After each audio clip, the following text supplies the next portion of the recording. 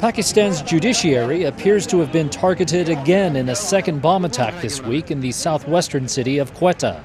A roadside bomb was detonated on August 11th as federal Sharia court judge Zahoor Shahwani was passing in a convoy. At least 13 police officers were injured and 4 were in critical condition, but an official said the judge was unharmed. The attack comes just days after a suicide bomber killed at least 73 people, mostly lawyers, who had gathered at a hospital in Quetta to mourn a colleague's death.